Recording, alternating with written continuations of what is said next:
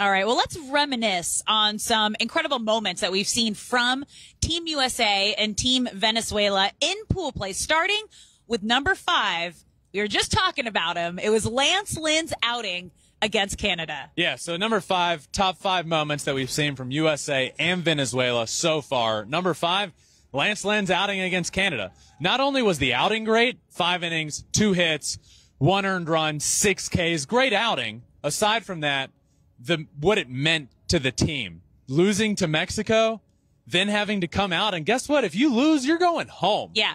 Having Lance Lynn go out with that performance was one of the top moments for me. Number 4, Team USA putting up 9 runs in the first inning against Canada. Kind of the same game. Yep. Same moment. You needed everybody to show up, and that was the game that USA showed up. Team USA scored 9 runs in the first inning of the game. It started very quickly. Mike Trout, Mookie Betts starting things off hot. And the cool thing about this is it was my pump-up speech that I think got the guys going. In our pregame show, I finished it off with a big pump-up speech of, pumping these guys up. And from what I heard from everybody is that they had that speech on in the locker room. And they were like, you know what? Ben's right. Ben's right.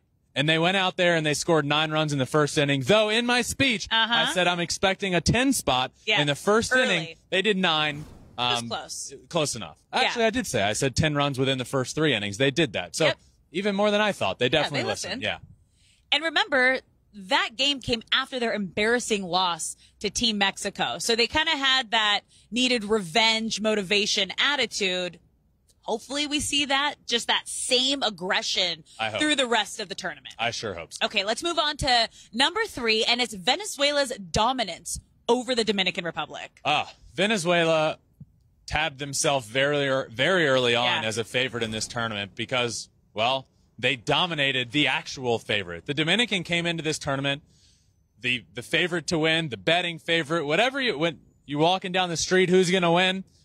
6 out of 10 people would probably pick the Dominican. Yep. They were the favorite to win this. Venezuela comes out in that very first game and dominates them all around, every facet of the game. They looked great, announced their presence very quickly, and really never looked back from there. Went undefeated in pool play, dominated who they should have dominated, played really well, played tough competition. I can't stress this enough. This is going to be a very tough game for the United States. This is definitely the toughest opponent yet. Yes, it is. All right, number 2, Team Venezuela pranking Escobar with a fake cat. Yeah, I don't know if you know about this one, Alex. Explain this for everybody This at is home. great. So, Eduardo Escobar is petrified of cats. So weird. So, this entire tournament, they have been pranking him by either saying that there's a cat nearby, and they actually ended up getting a fake cat to throw at him at all times and put on his head and bring in actual cat. They have been scaring the crap out of Eduardo Escobar with this fake cat. It has been, it's been great to see some of the tweets rolling in. Eduardo Escobar is scared of cats, and Team Venezuela keeps throwing them at him keeps startling him with a stuffed cat in the locker room, scaring him. It's great. What I love about this is just seeing the team camaraderie and seeing how much fun that they're having throughout this entire tournament, which is huge if you want to go far and you want to win this thing. That's what this tournament becomes all about, because is the best team on the field going to win the tournament?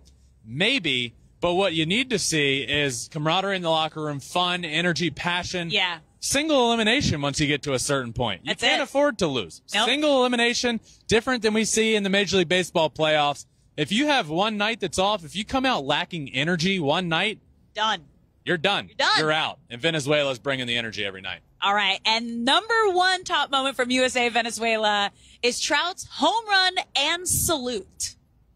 It's incredible. It's great. That's Team USA has a captain. His name is Mike Trout. Captain America.